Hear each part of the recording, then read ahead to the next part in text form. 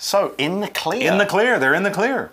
Which means to be safe from danger. It's good news. Yep, or to be in a situation where a problem you had previously or a threat or concern, some kind of danger or problem is no longer important. It's gone. You're away from it. You're in the clear, okay? So if you thought, oh no, I've got an exam tomorrow, I didn't study, a typhoon comes. You get an extra study day. Oh, I'm in the clear. You're in the clear. Okay. Phew, the problem that was hanging over my head has gone away. Now here, it's the rain that has gone. So, that's right. All is well. There you go. So Pat says, let's relax and have some fun. Of course, when you're having a party and something that could ruin everything, like rain at a barbecue, when that happens, you do get a little nervous, right? But when you're not nervous, or when something that made you nervous has gone away, then you can finally relax. And here we have that word. It's a verb. It's spelled R-E-L-A-X.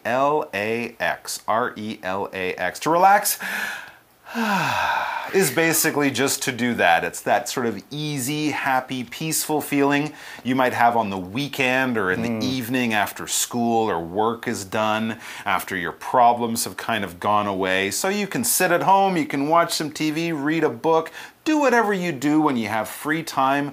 Do whatever you do when you're just trying to enjoy yourself and have fun. That is what it means to relax. For example, you guys play beach volleyball without me. I just want to relax in the sun. Just take it easy. Absolutely.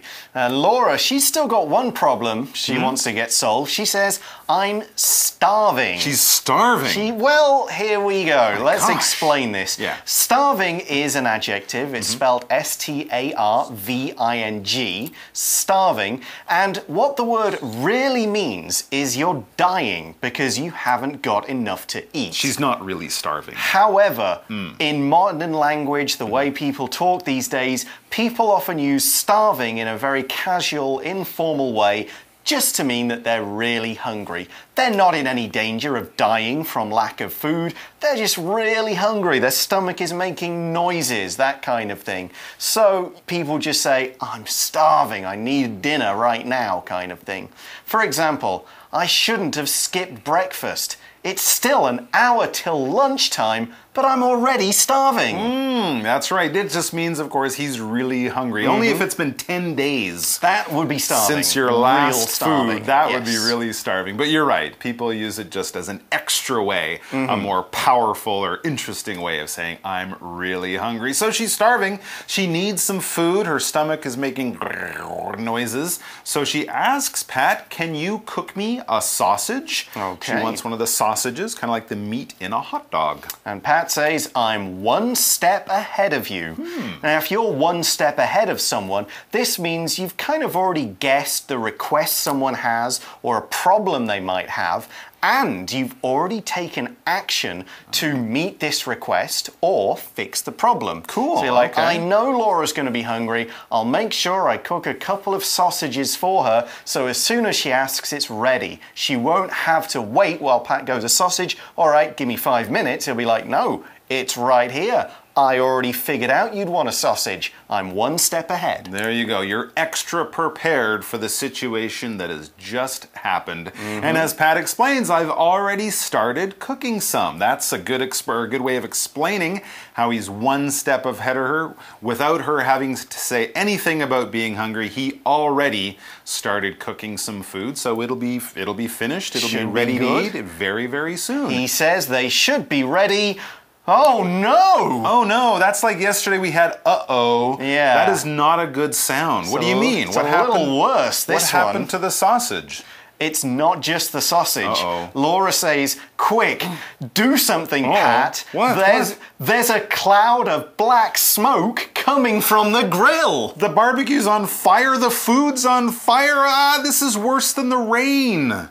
All right, here we had that expression. There's a cloud of smoke was coming from the grill. Well, of course, a cloud is one of those white fluffy things you see in the sky on a nice day, right? It's not quite smoke, it's kind of gas or water vapor, but when we do have smoke, when something's burning, for example, or if it's a very thick amount of smoke, we could talk about a cloud of Smoke. So if something's burning in your kitchen, a cloud of smoke could be coming out of the door. We could also maybe talk about a cloud of steam. If you take a shower, a hot shower in a cold house, when you open the bathroom door, whoosh, all of that water, all of that steam will come out. It's in a thick, powerful amount. We could talk about that being a cloud of something. So basically, there's a lot of stuff in the air, and it's making it hard to breathe or hard to see, but it's certainly something that you will notice. And a cloud of smoke coming from a barbecue, that means burned black sausages. No good. Oh boy, so this cloud of smoke coming from the barbecue, it's bad news, and Laura says the fire is out of control. This is getting dangerous. Yeah, if something is out of control, it's in a state where it just cannot easily be controlled or handled, either because it's too big, it's too strong, or has too much energy. Oh my gosh. A kid could be out of control if he's just running around, you can't get him to sit down.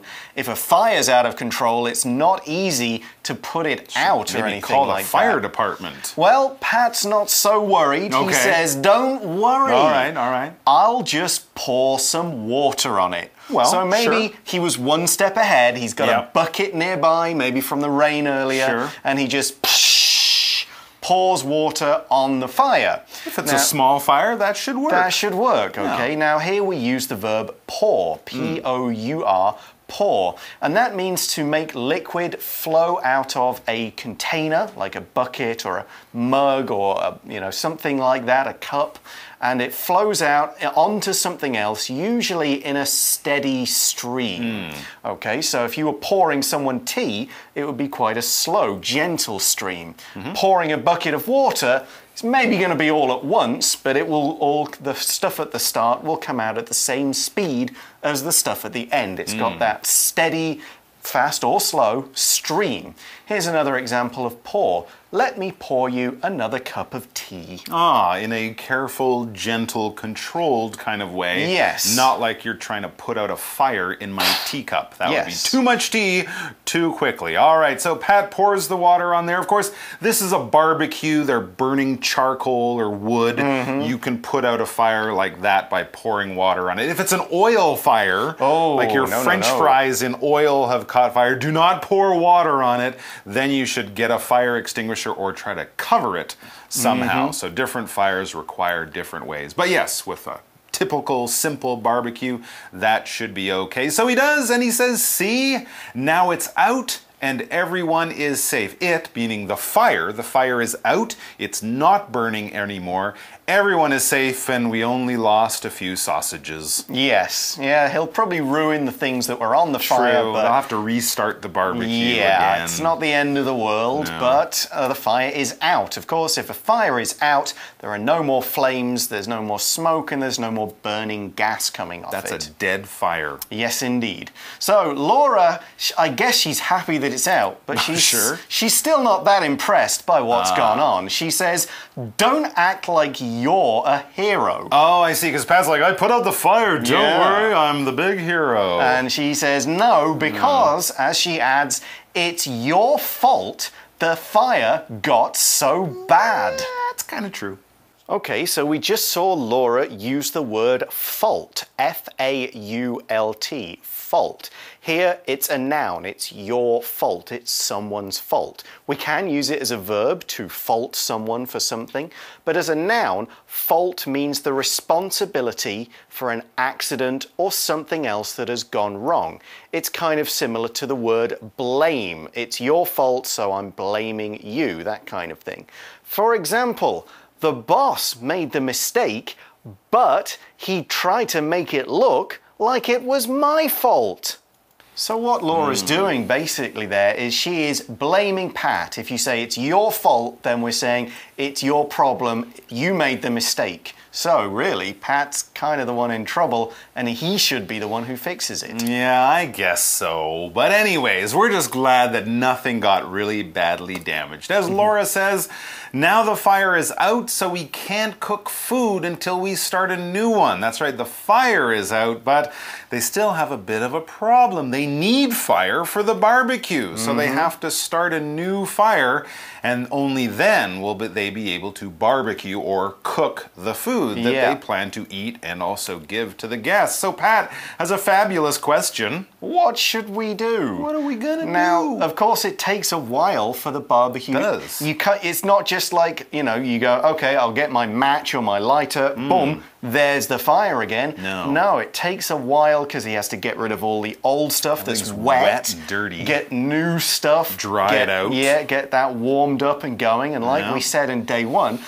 make it so that the kind of most of the smoke goes away and it's at the right kind of temperature. Because what you don't want to do with a barbecue is try and cook over it while it's too hot. Ah, that's a good point. You'll burn the food. It might taste all smoky and nasty. So it is going to take a little while. This is not as simple as cooking in your kitchen. So Laura has an idea here. She says, I'll bring out the moon cakes so our guests have something to eat. All right, well, that's thinking as a good host or hostess. The person holding the party thinks, well, we're going to have hungry people. We've got to get them some food. The good thing is, since it's the Mid-Autumn Festival or Moon Festival, they have moon cakes there.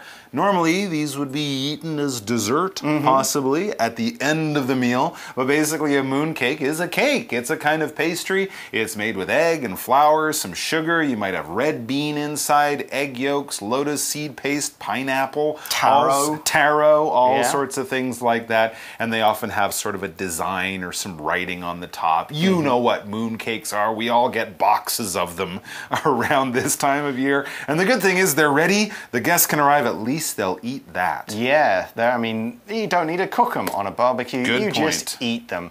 So Pat kind of like, all right, I caused the problem. I'll have to fix the problem. So he says, while you do that, while you get the mooncakes, I'll try to start the fire again and go through all of that long process we just described. Absolutely, because as Pat continues, he says we still have a lot of food left to cook. Yes, they might have lost a few sausages in the great barbecue fire of 2017, but they still have lots of other stuff in the fridge, lots of other food for the guests, but they do need some time to get it cooked. And Laura tells him, okay, but be more careful this time. Yeah, keep your eye on that barbecue. Don't get distracted and let another fire start, as Laura says. I don't want to invite the fire department to this party. Yeah, they want to have their guests come to the party, but not the fire department, all right? Now, the fire department, basically, these are the firefighters, the guys with the big red trucks and the water and the ladders who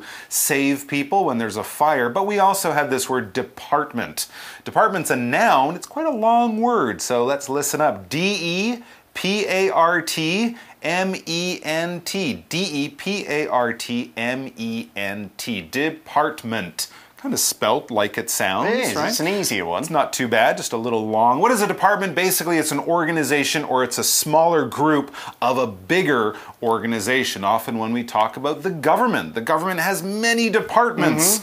There's the department that's in charge of the army, the department that's in charge of schools, the money, the health service, hospitals and money and all sorts of laws and rules. The police department, the police force, the fire department, the firefighters, and all their bosses and managers and buildings and all that stuff. That is the fire department. So when you pick up the phone and call 119 or whatever and you ask for a fire truck, you are asking for help from the fire department. For example, the fire department arrived in time to put out the fire quickly, because that's what they do. Okay, now after Laura makes this, bit of a joke at Pat's expense. Let's not invite the fire department. Yeah, Pat frowns at Laura.